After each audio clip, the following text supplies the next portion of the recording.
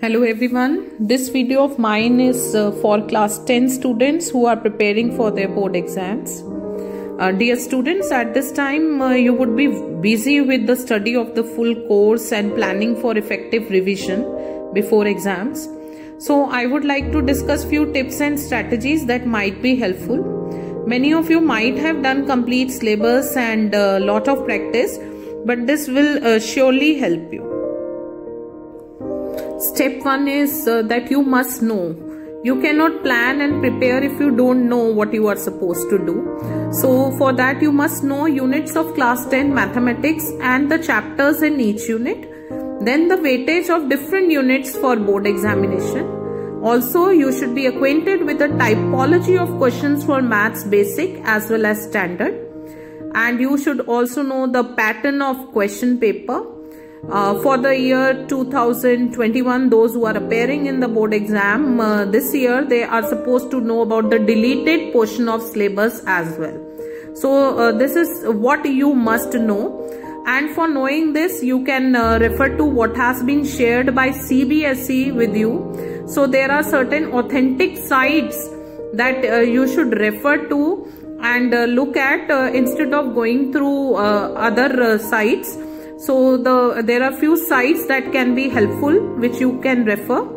First is the CBSE academic site. Then for exemplar problems, if you want, you can go to NCERT exemplar problems.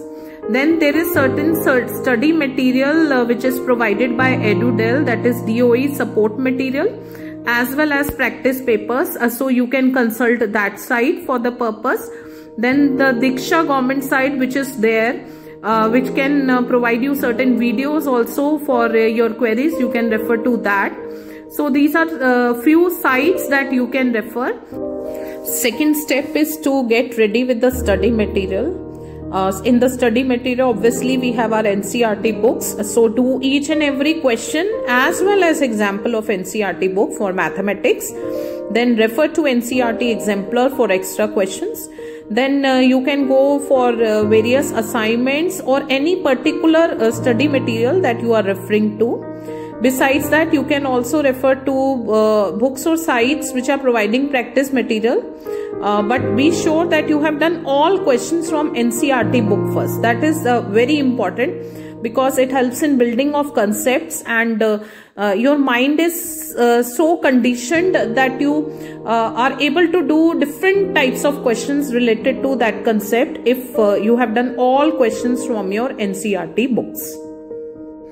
Moving on to step 3, what you must do while preparing for board exams. You should surely manage your time, and planner should be made to work methodically. Planners should be prepared day-wise. Make sure that you practice maths problems daily. And while you are practicing maths problems, make sure once you have completed the syllabus, the kind of problems that you are practicing should be mixed ones. That is, problems from all units which are there in your book in a combined way, so that you get a good exposure of solving mixed kind of problems. Then maintain a separate register for formulas and methods. Call this as your formula notebook. To this you can also add various theories and theorems over there. Always summarize a lesson by making mind maps and preserve the same for quick revision work. Using mind map as a technique for revision work is the best strategy that will be really helpful to you all. Now moving ahead to step 4, that is working on the pattern of paper.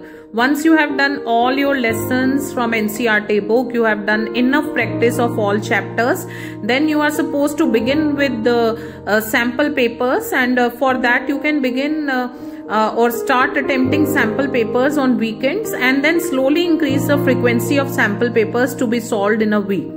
While solving sample papers, it is very important that you solve it in given time limit, because that will help you to complete your papers in the board exam as well. And do solve CBSE standard and basic papers. Don't think that if I have opted for standard then I will not solve basic paper. Please do solve both the papers. and practice all theorems, graph work, constructions once or twice a week, because these questions are on high probability whenever a question paper is prepared for class 10. Then practice case studies from all units. Don't just practice case studies from the units from which the questions are visible in the sample papers provided by CBSE, but make sure that you revise case studies related to all chapters so that you are able to do them in your papers as well. Whereas if you have done your NCERT questions, concepts, theories, theorems and all methods nicely and have done enough practice, for sure you will be able to solve the case studies there. One or two reading of the description of case study will acquaint you with the question, and you will be able to answer them nicely. Last but not the least, don't take stress. Concentrate on performing best of your abilities, and do not worry much about the end results. Belief is a very powerful tool. So believe in yourself. Think, learn, explore, and always work with positive attitude. These are a few words that are very important for you right now for preparing for board exams. Practice time management, determination, self-study, focus, hard work, and planning.